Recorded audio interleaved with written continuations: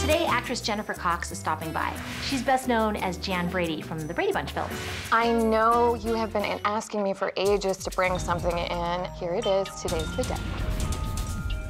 This is an original drawing by Ralph Steadman, given to me after I worked on the movie Fear and Loathing in Las Vegas. My big scene that I was supposed to do was cut from the movie.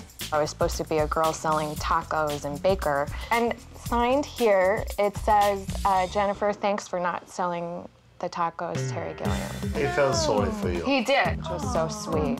I want this piece. How much you want? $10,000. $10,000, it's a lot of money. Some of his prints sell for around the $2,500 range. I would never sell it for $2,500. I just, you know, that's too small. I think it's worth a lot more than that. I give you a little bit more in it. How about that?